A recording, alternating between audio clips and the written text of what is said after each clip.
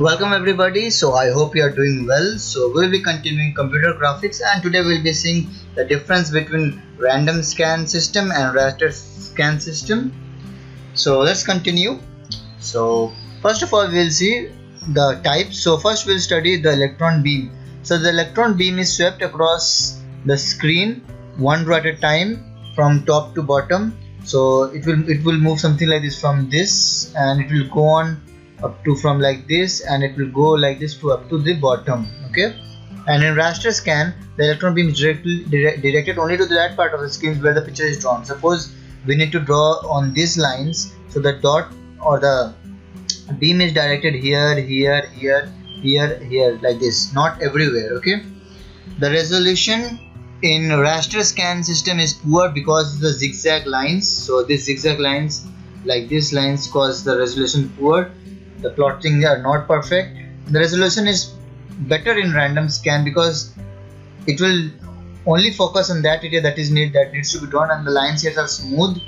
So here lines are smooth also. So the picture definition is stored as in pixels.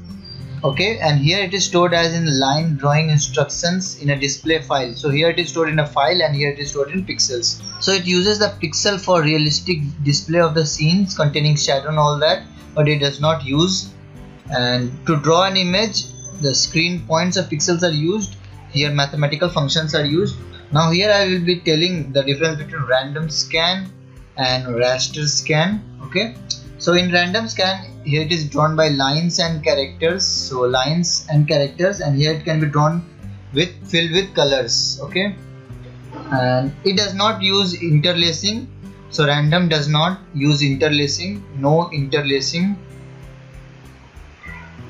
It uses interlacing. Okay, and here in random scan, editing is easy.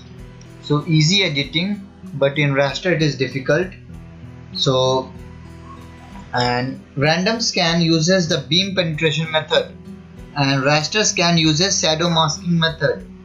Okay, and we have already seen the display is lower in raster scan and display is higher resolution in random scan. So this was all about the difference between random scan and raster scan. Hope you liked it. So thanks for watching it.